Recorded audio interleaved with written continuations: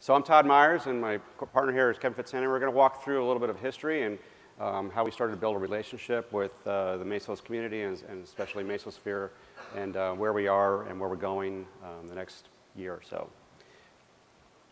So we felt it was very important as we looked at the type of data that we have to be prepared to process over the next 10 or 20 years, that we have to have something that's abstracting and taking care of the resource negotiations and scheduling for us. So Apache Mesos was a no-brainer in our mind. And during that process over the past 3 or 4 years, we had been dabbling in a framework called Scale that was specifically focused prior to Mesos on doing batch processing and even prior to containerization.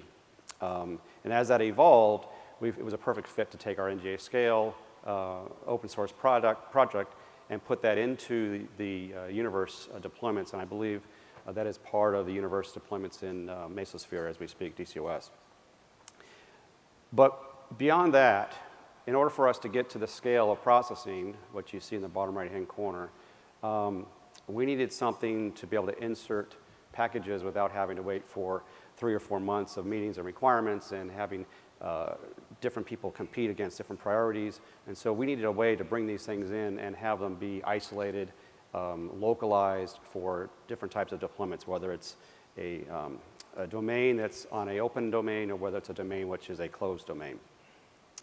So we have embarked on gathering up the universe packages, adding some of our own, and we've created an environment that allows us to control the entire local universe deployments not attached to the Mesos masters, and we're going to go through that, and Kevin will highlight that in subsequent slides. So why are we doing this?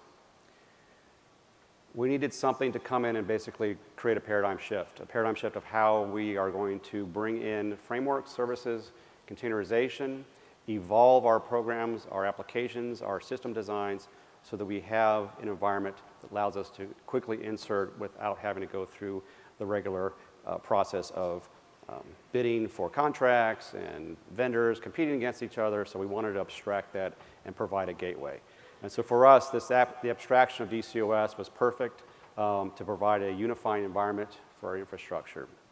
It also leverages a great opportunity for us to have the what we call large programs of record, use an environment without them having to create a separate architecture. We also have created an automatic process for authority to operate, which means each customer that comes into the cluster that we host, they don't have to worry about that.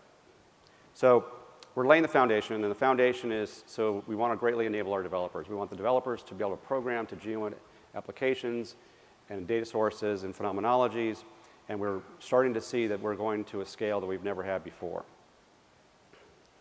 So to speak a little bit about metrics, in the past, we would have very low utilization on our machines, single-digit numbers, percentage of CPU. And we have seen over the past year, on average, between 50 to 75 at the peak utilization of every process that we're running for certain phenomenologies. And this is really important because NGA is a service provider for the Department of Defense and also intelligence community for geospatial intelligence, GeoInt. And that data has to be leveraged and available quickly.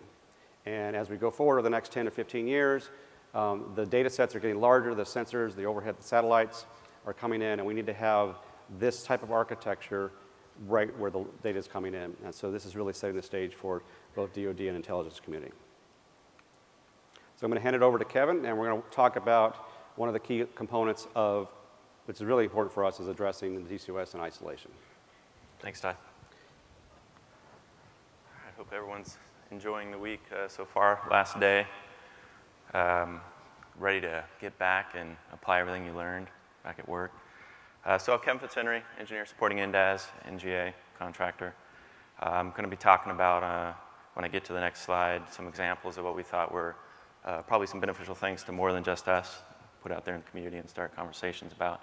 But before I get there, it helps to kind of give a little bit of background and some of the design constraints, design goals we knew we wanted to start with from the get-go to kind of set ourselves up for success, because it is a kind of a rigid environment with a lot of policy and regulations, being in a DoD area. for good reason when there's warfighters depending on the products or output that we're producing. So you don't want unreliable systems to get out into production or systems that can't protect the data in the proper way to get out into production. So in a gist, this slide next to me here kind of puts all that into a few sentences. But the gist of it is we knew we wanted a repeatable way to deploy a DCOS cluster in an credible fashion in an AWS cloud-like environment using as much DevOps, CI/CD automation as possible because we're not a real deep staffed team. So we knew we didn't have time to continually repeat manual processes. So we needed a way to kind of set those tasks off to the side and execute them whenever we needed to without having to reinvent the wheel. So having said that, that was a big undertaking to try to do this and go through accreditation process, have security internal, do the vetting of password requirements and data encryption at rest and all the things that come with being in our arena. The strategy was break things into kind of a three-tier stack. With the bottom of that stack, we refer to as tier 1, be the cloud services that we consume from the Amazon-like environment. The next stack on top of that is our tier 2, which would be the actual DCOS cluster and the sidecar components that kind of enable it and fit it into our unique enterprise configurations. And then the last tier on top of that would be the tenant tier, tier 3. Knowing who our user was going to be, we want to do everything in those first two tiers, what we refer to as the core, to kind of enable that and empower that developer who would be our users, we refer to them as tenants, to just show up in the cluster with their little bits of code that are unique to their application. Just to make up an example real quick, like human resources wanting to do a new time tracking application for time card systems. They're probably going to have a database cluster, Postgres, whatever it is, a container that's unique to the code that whatever they're doing their ETL or processing on the database, and a web front end. So they could just show up with those 3 little bits and inherit all the work we've done on the core tier 1 and tier 2 pieces without them having to reinvent that wheel, them wanting to do their own DCOS cluster, and security pulling their hair out because they'll need to go through and do all the reviews for that unique cluster in addition to our cluster and anyone else that wants to do a cluster. It's not the internal security process, review process isn't I've done DCOS once over here in this corner, so we don't have to do it again for these other guys. It's every time you go through and install an application, you have to do that accreditation process. So they get to take advantage of, in a bite-sized approach for the accreditation process, everything we've done on the underpinnings in the core. So having said that, let's go on to the other slide with the examples. So I won't have time to go through all of these. We'll have a few minutes. We're going to save some time for Q&A afterwards. So maybe 1 or 1.5-ish out of these. So if I don't talk about one that's near and dear to your heart on this list, I'll be around the rest of the day. So come hunt me down and we'll talk about it. So, so to expand on that previous example for HR, so say HR wanted to do a time tracking system as my previous example.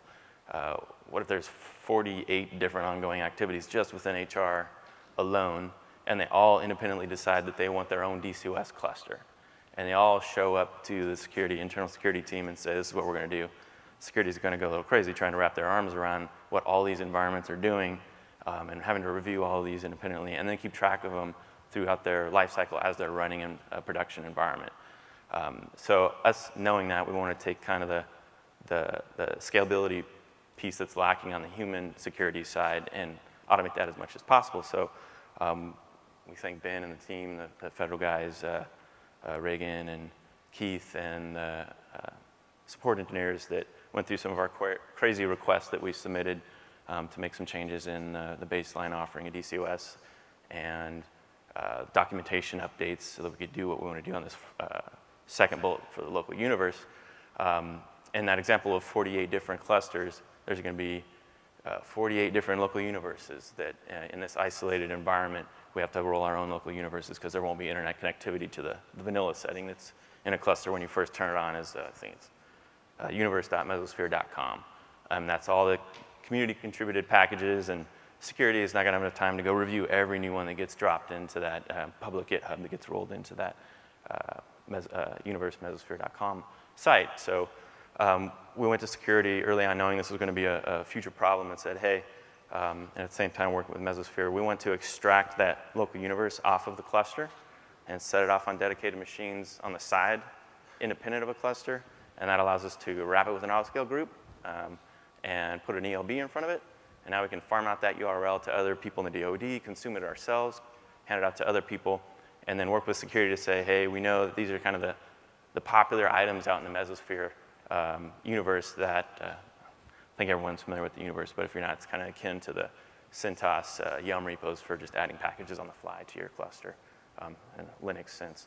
So now we can give them, like, we know we want Jenkins, we know we want Postgres and Cassandra, and they went and took that list of 20-ish or whatever, looking at Todd, however many we had, knowing that's just a starting point, it's going to change, and let them kind of peruse through at their pace through that baseline set of applications that would be available internally to our teams and others in DoD behind distant firewalls to consume those. And they came, gave us a thumbs up on those items.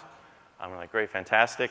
And then we set up a pipeline that would go grab those artifacts out of the public GitHub universe repo and kind of create that big, large 10 gig, 10-ish, double-digit gig image, pull that inside and do all the security vetting and accreditation regulations that we have to abide by, malware detection, that kind of thing, and put those on dedicated machines off cluster and do vulnerability on the fly testing and kind of fail those unit tests if we see any weirdness going on. And security liked that idea because now they have like a central place they can go to and kind of wrap their arms around and know this is the baseline. Going back to that 48 example, 48 different clusters in HR, if they all had their own local universes, security would never really be able to keep up with developers browsing in the user interface and clicking that one button single install for deploying this and deleting that. It'd be constantly changing. New stuff's coming and going out of the public universe. So now they have like a bite-sized approach to doing this accreditation, which they like. So working with Mesosphere, figured out how to rip that apart, put that on its side behind a autoscale group. And now everyone can kind of take advantage of that themselves. So then that would trigger a process if, say, another group outside or even ourselves, I want to add these 3 new things. I see you have these, but you don't have these. How hard would it be to add? We'd trigger that process with security to say, here's going to be the delta, and then go off and come back and give us a thumbs up. Yeah, we're cool with those. And our pipeline would trigger, based off the changes we commit in a master branch internal in Git, to go through that pipeline, pull in the new artifacts and kind of canary them through. And then everyone just, none the wiser developers are browsing in their dedicated or our DCOS cluster that we were kind of farming out for the enterprise for developers to use and develop and deploy applications and be clicking in there, and it's in the back end coming over to our centralized one. It's a nice little demarcated point with its own ACLs and security groups that just filter down just to the minutia of what that's supposed to be used for, with the ports unique to the universe. So coming down to the wire here on time, so I'll just briefly mention the Jenkins file deploy pipeline. You've heard me mention pipelines throughout the talk here on these couple slides. So us wanting to be good stewards of our own enterprise, we have a group that kind of rolls out high available, redundant CI/CD tool capabilities for us to consume. We didn't want to reinvent the wheel, so we kind of looked at their offering, and they chose Jenkins for certain functionality. So there, we could have gone with GoCD, we could have done Git CI, but because Jenkins was there, if you haven't used Jenkins in the last year for kind of pipeline use cases, highly recommend go check it back out. They've released probably a one-to-one feature capability to most of the other popular integration tools, deploy tools that have all the major offerings where you can do stages in parallel and capture artifacts and do all the normal pipeline things. So now we have an internal master branch that holds a Jenkins file, and we go in there and we define our little pipelines and our unit tests along the way. And it allows developers to kind of show up to us with their wants out of the cluster. And the plan is when they want to consume something out of the cluster, they can kind of define in maybe a marathon JSON or a scale recipe or even a bash script that's just a bunch of DCOS CLI commands to provision stuff out of the environment. We see them commit into their branch to want to consume our resources. That spawns off a pre-agreed upon process with our security to go and see, oh, that's the change these people want to make. They go off and do whatever they got to do just for that tier 3, the new tenant that wants to show up. And they come back with a green light, go ahead, thumbs up, and then we merge request that and spawn off our pipeline. And now we can do testing in an isolated dev test stage process that everyone is kind of moving towards nowadays to get stuff into production and fail those builds quickly, learn quickly how maybe we're rolling out a new version 111 of DCOS, and we know we've got scale version 3 or whatever, and other kind of tenants that are part of the known baseline, and see how changing a rev of one thing kind of breaks others, or maybe it all works and it goes through. If we've done our job well defining those unit tests ahead of time, integration tests and feature tests, and security checks, we have that confidence that why stop it, let it roll all the way through our environments, go out into production. So might kind of get off the stage bullet before I hand it back over to Todd to close us out. What's next? We know we're interested in things like Spinnaker and their new support for DCOS. So we want to kind of get off the uniqueness of having to do our own kind of platformy glue scripts, because that's more stuff we have to maintain. The less we have to uniquely maintain that's unique to us, the better. Leverage common tools, I think the common theme here this week. Terraform. We're doing kind of trickery and user data and putting stuff in S3 buckets and curling stuff around to kind of seamlessly design this pipeline and moving artifacts around. So Teradata is a nice way that I failed to mention this earlier, so I'll just do a quick highlight on it. The only way we could get to the other side is the accreditation process with security, because that's not usually a process measured in hours or days or weeks or sometimes not even months, span a year or so, was to work with them, and they're very flexible, so kudos to those internal security guys at NGA. They kind of focused on infrastructure as code in a master branch of a GitLab repo. And we can go define how our environment's going to be running over here is going to look, and it gives us a CM approach to kind of make changes and figure out the known state at any given point in our environment. Security like that, they have a common place to go. Previously, you would have a multi-million-dollar DoD contract with a big contractor, and they go off in their own four walls and they design and build this thing and they show up to NGA, put it out there. And that's day one of security, starting their scrub process, going through, looking at operating systems and the password requirements, yada. And they surface out many days later out the other side with kind of a review of how things work. So here they get to be just in tune as we're developing, as the developers for coding the infrastructure, and see the changes being made and say, hey, I like what you're doing here. You're closing these vulnerabilities. That's great. And along with that are the active governance kind of things with Ansible or Puppet or whatever that's in the live environment to trigger and notify people that a change has been made that maybe wasn't approved or is approved, or we can catch that. So I'll kind of stop there because we only have a minute left, but hand it back over to Todd. Okay. Thanks, Kevin. You're welcome. So now we can have fun.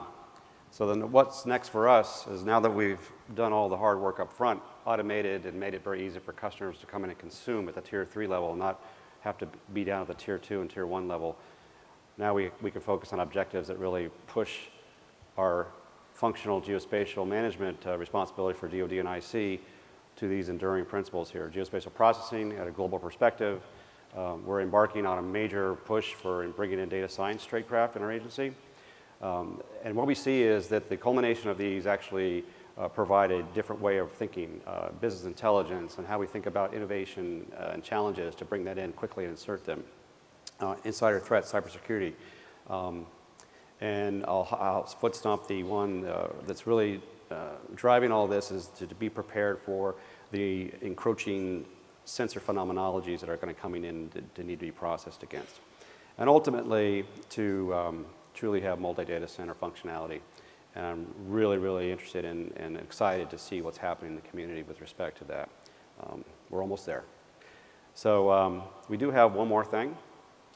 And so NDAS has been an effort to streamline, make it repeatable, provide it for people to use and consume and create and control their own destiny. So today we're officially announcing that we're in the process of open sourcing NDAS. It'll be on GitHub/NGA GeoInt/NDAS. So you can check that out over the next couple of months, and you'll start seeing bits to flow in there. Everything we just walked through is completely wrapped up in that open source project. So thank you.